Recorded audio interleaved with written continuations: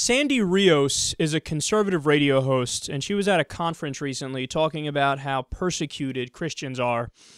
And then she said this.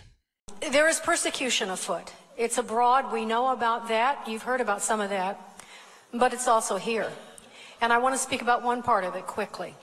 Homosexual marriage is bringing about the tip of the spear of the battle that we're going to face. There are wives, your sisters, your children, who now are going to be forced to go into public restrooms and share them with men dressed like women. This is an epidemic proportion in gyms, in schools. In Massachusetts, where homosexual marriage has been legal for 10 years, the stories would make the hair stand up on the back of your neck. And ladies and gentlemen, the Supreme Court will make a decision on whether homosexual marriage will be the law of the land in April. And if they do, every single person in this room is going to be forced to make a choice. And I'm just telling you, even if you don't want to engage in this battle, you will. And your people will. And you'd better stand. I would recommend that you stop playing it safe. You know, the Bible says if you can't keep up with men, how will you run with horses? You must prepare for martyrdom. I don't know what it's going to look like, but it's coming. You must prepare for martyrdom. Because of gay marriage? Because of gay marriage and transgenders and their bathroom use. How sad is she? What a sad human being you are. That's what you think about. That's what keeps you up at night. That's what makes you want to do martyrdom? If we treat gays equally, we might need to do martyrdom.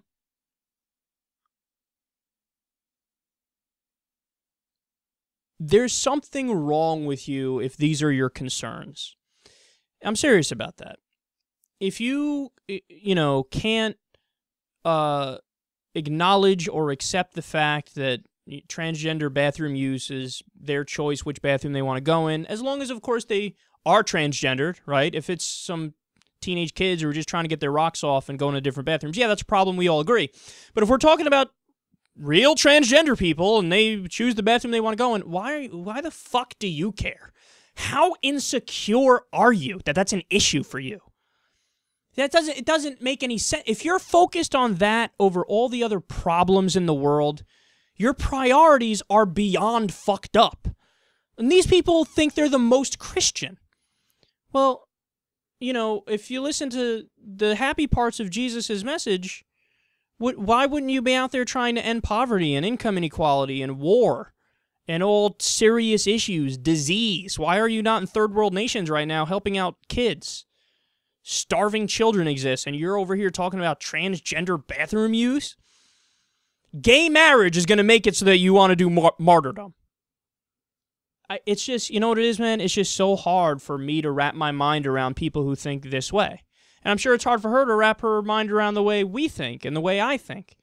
But all we're asking for is treating people equally and treating people kindly. That's all we're asking for. And I thought that was kind of one of the parts of Jesus' message.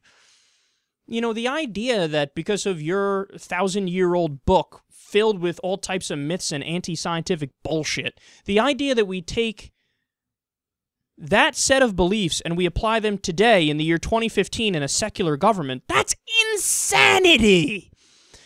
All we're asking for is, hey, allow gay people to get married, and oh yeah, they should have the same tax rights under law, Social Security rights under law, and everything else that goes hand in hand with the contractual relationship of marriage. That's it. But to them, that's an abomination. No, you can't do that. And you heard how, she told you how radical she was right there when she says we need to do martyrdom. Christian Taliban through and through, it's perfectly clear right here. And by the way, everybody who's listening here, if you haven't seen the documentary Jesus Camp, you need to watch it immediately. Jesus Camp is the name of the documentary. It follows a conservative Christian, an evangelical Christian school or camp, and all these young Christian kids from conservative families get together, they gather together, and it is like a Taliban training camp, a Christian Taliban training camp. They pray to a cardboard cutout of George W. Bush and pledge their total control over to him. you know, like they used to do in Nazi fucking Germany. Seriously, we'll rent our minds out to you. You're our leader. They treat it like it's North Korea or some shit. Seriously. You think I'm doing hyperbole? Watch it. Watch it. Don't take my word for it. Watch it. And, you know, just they view it as like in a warrior mindset. They view it as like, hey, the Muslims are winning this battle of who can be more fanatical and who can be more violent. And they say, well, we need to get ahead in that realm, and we need to be teaching our kids these things, and we need to teach them how to be warriors for Christ. So be afraid, man, because these guys, unfortunately, they have too much control in America as it is, and of course, they're fighting to get more control. And the thing that's always been fascinating to me is that as they not only slam secular people and liberal people like us, they also slam Muslim fundamentalists. But then when you go issue by issue, you find out that they actually kind of agree on many, many issues. The only thing they disagree on is obviously which holy book they're talking about and which God they're worshiping.